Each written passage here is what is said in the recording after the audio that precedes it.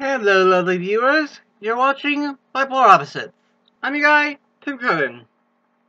Today, I will be telling you that I was afraid of Wakka when I got him. Now, those who don't know, I'm going to talk about him almost every episode, but Wakka is my bearded dragon. Now, when I first got him, well, I was afraid. I love him now. We have such a good relationship. He's a good son. I take good care of him. He's very easy to take care of. But, when I got him, I mean, yes, I wanted to be the dragon. You know, I saw him and he wanted to be my son. So I'm like, okay, I'll be your daddy and everything. But, you know, you go with something and then you get the now what moment? You wanted something so bad. You get it.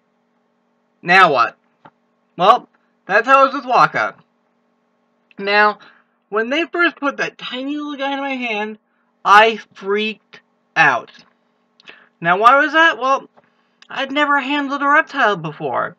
I'd never even touched one, except for the one time I touched a dead snake. But that never had any contact with a reptile before. So this was completely new to me. And just this tiny little thing, I have a very firm grip. I was afraid I'd squeeze too hard and smush the little thing.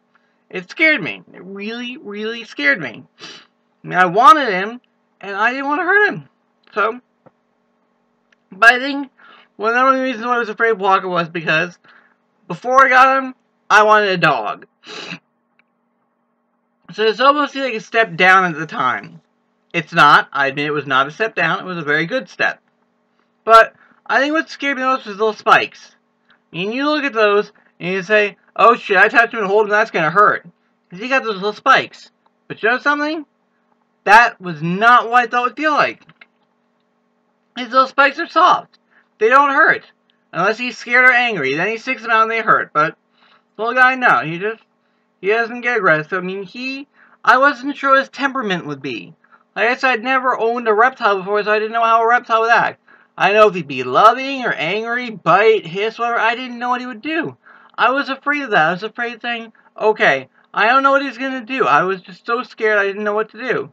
I mean, I did not know proper beardy care. I admit it.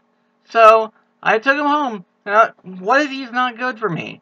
What if I kill him by accident? You know, I don't treat him right. I don't take care of him. I don't feed him. I mean, just all the things. The 12 hours light, 12 hours of dark. All the feeding things. I just thought, I'm not going to be a good beardy dad. But you know what?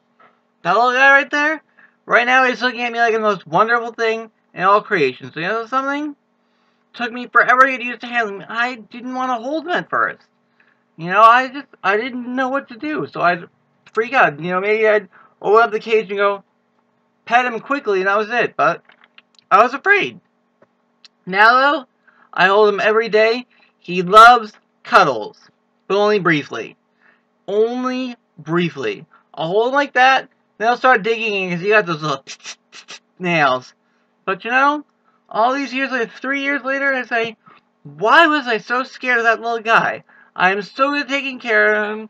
He loves me. He's like me, like in those wonderful thing in all creation. So, you know what? Obviously, I'm doing right. So yes, I admit my deepest shame that I was afraid of Wakka. But you know something? I've gone way past that, and I'm proud of myself for that, and I got a good little man. So, almost kind of like postpartum depression. It was male postpartum lizard depression. That's a new one. So next time, Tim Cohen, out.